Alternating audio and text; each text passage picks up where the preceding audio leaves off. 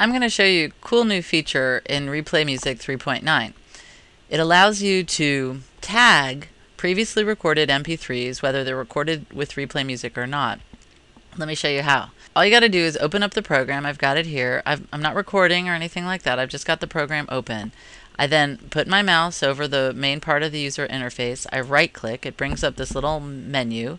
I go down to Import MP3 Files. It then brings up my documents. I go to my music, or wherever your previously recorded MP3 files are. Mine actually are prior Replay Music recordings, so I'm going to Replay Music. And then I actually had recorded my Death Cab for Cutie station off of Pandora. So here are those songs, and you'll see that there were 6 of them that didn't get tagged properly. So I'm going to highlight all 6 and click Open.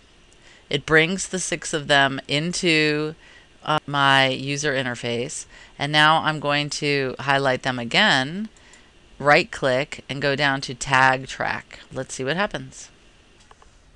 So I'm back, and as you can see, Replay Music has successfully tagged 5 of the 6 tracks. This top track wasn't tagged. I don't know why. It could have been that there wasn't enough of the song recorded. Maybe this wasn't a complete recording for Replay Music to get the track information.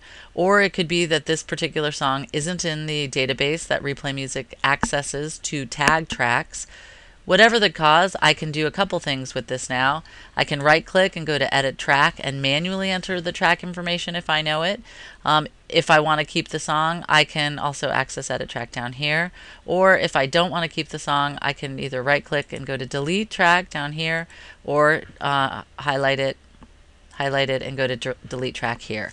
The other thing that's cool to note is that these songs actually don't need to be moved back into the folder they came from. They never left. All that Replay Music did was grab enough of the data to be able to re-tag the songs, but the songs actually are still in the folder, and they're just successfully tagged within the folder. I just now have 1 untagged song rather than 6, which is pretty cool. So to finish this process, all I simply need to do is close Replay Music, and I'm done. It's very simple. Anyway, and if you want some more information about Replay Music, you can go to the Applyan website, which is www.applyan.com. Click on Products, go down to Replay Music. It'll take you to the Replay Music product page, which is right here.